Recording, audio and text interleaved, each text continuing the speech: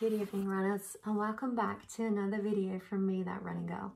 In today's video, I thought I would just make a super light-hearted, fun video on the races that I've done recently, the race medals that I have received on Finish Line, and just talk about where I'm at with my racing, really, because I feel like I haven't done that for a while on this channel. My racing is something that I don't actually talk that much about anymore. It's just something that I kind of do. It's quite difficult for me as someone in their late 30s who ran all their best times in my mid 20s. Since then, I feel like life has just got in the way, whether that's, travel or, being jet lagged and then kind of that not aligning very well in my races, or whether it's literally just running my business. I've had my own business for over 12 years and sometimes it gets really chaotic, which doesn't necessarily, it's not really a physical interruption in terms of I don't work in an office and I don't have to travel for work, but in terms of just feeling really burnt out and, working really hard and burning the candle at both ends, it definitely sometimes feels like it takes a toll on, when I get to the end of the workday and I think, actually, do I want to run 10K or 8 miles, or do I just want to run, 5K and take it steady? So yeah, it is difficult, and it's something that I am trying really hard to get back. I'm still running races. I still do 10K, half marathon. I did my last marathon last October, and that was my 30th marathon, which I ran as a ladybird. I might make another whole video on that marathon actually, because it was quite an interesting one. And I also want to talk about how this marathon, which is my local Oxfordshire Marathon, do actually now allow you to wear bone conduction headphones, which is something that I have been wanting for, pretty much 20 years and been kind of asking them about, and so they finally become an inclusive marathon and allowed bone conduction headphones. So that's great. But anyway, on to this video. So I have done 5 races this year. I did the Winslow 10K, Corby half marathon, Stratford upon Avon half marathon, Banbury 15 mile, and Buckingham half marathon, which was this Sunday just gone. And it's been quite difficult for me, if I'm honest, because I had an Achilles injury for the best part of 2 years, which only went away last October. So I've only been sort of running, not injured since last October. But I've also had a sort of strange injury / niggle in the back of both legs. My hamstrings have been insanely tight, and they've been that way since I had COVID a number of years ago. I'm still trying to figure out why they are like that. It's my glutes aren't firing, and so that transfers all the pressure and intensity to the back of my hamstrings when I run. I've seen a number of physios about this, and no one can really figure out what's going on so much, but the physio I'm seeing on Saturday, who was I had a sports massage from her after Stratford Marathon, and I really trust in her because she's pretty much the only physio who has diagnosed what's going on, and I really trust her. So I'm looking forward to going to some dry needling and soft tissue massage about that on Saturday. And so yeah, it is difficult because when you're injured or you've got a niggle and you're running, and you can run and you can do the race and you can cross the finish line, but if you're not running to your full capability, it's really difficult and really frustrating because people see you running times and think that that's your capability, and it's very much not my capability. I'm running times that are like 150, 155 these days for a half marathon, and I'm so much more capable than that. I'm so much fitter than that, and I know I still have that in me to run, 130, 135, my PB being 128 at a half marathon and marathon PB being 317. And I just can't wait till I have the looseness in the back of my legs to be able to do that again. But fear of missing out really holds me back from not doing races.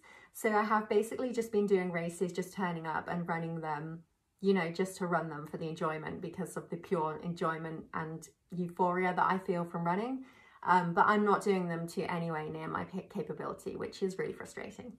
But with that in mind, wish me luck for Saturday's physio. Hopefully that will go well and get me back on track to hopefully running some good times again.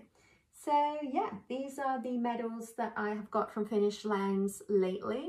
This one is the Abingdon Marathon.